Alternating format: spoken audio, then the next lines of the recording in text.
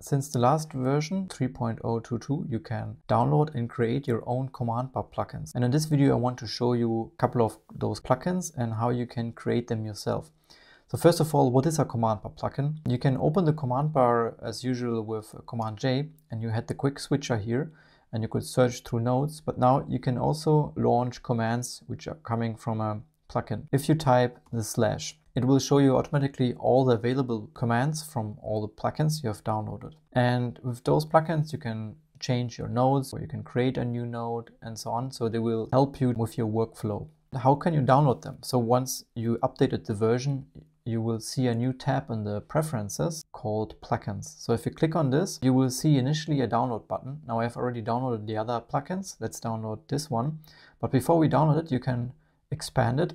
And you can see which commands come with this plugin, what the commands are, like NC, it will count all the nodes, or WC will show you the word count. And we can have a look at another plugin, like Task Creeper can move your open tasks from the past or reschedule the task from project nodes into today's node. And I will show you those two plugins in this video. So let's download this. Now we can close the preferences and then hit Command J and then try WC. Enter, and it will show you the characters in this current node. So like we have 8 lines of text, we have 21 words, 111 characters. Let's try another, which is TC. It shows the task count of the current node.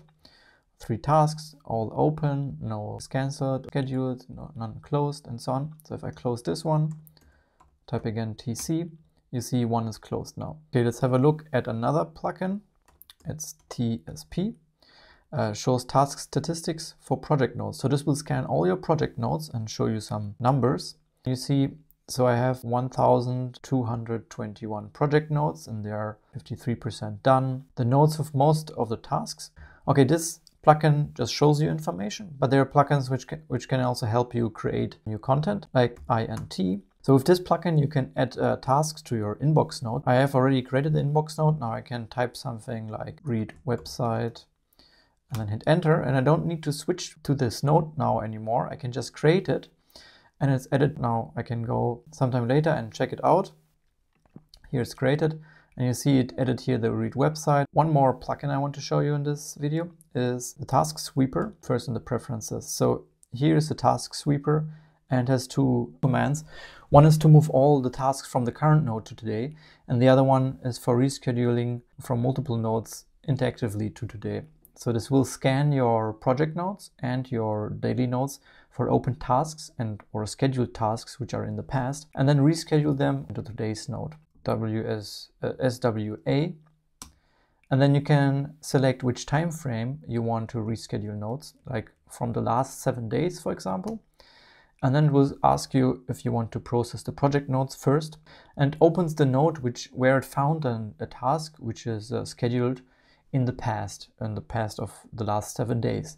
So now I can say yes, reschedule, then it will update the date of this task here to today, or I can say skip this node. So it will open every node where it could find an open task and then ask you. So I can, for example, skip it, and then in the next step it would scan your daily nodes. You can say okay, and then it's done.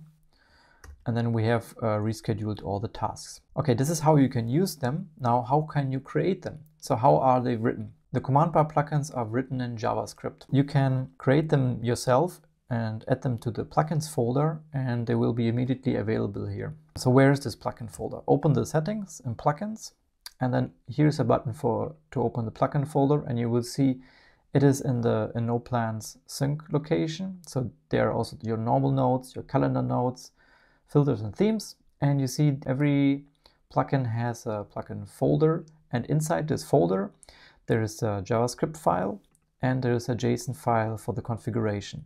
And in this plugin JSON, in the configuration file, you also have the available commands defined, and in the script file you have all the JavaScript code which is launched by NoPlan. If you want to read about how to create those plugins and the API, you can just click on Learn More About Plugins. It opens the Help Center, and in this Help Center you see you can scroll down, and at the bottom you have the JavaScript plugin API, and here are all the global objects which are available, And with each global object, like the editor, you have the variables and functions. Like you can access the node, you can access the content, the title, you can select lines, you can open a node by title, and so on. And you can query all the cached nodes, for example, with data store. You can get all the folders, all the calendar nodes, all the project nodes, and so on. Okay, I hope this video was helpful. Enjoy the plugins.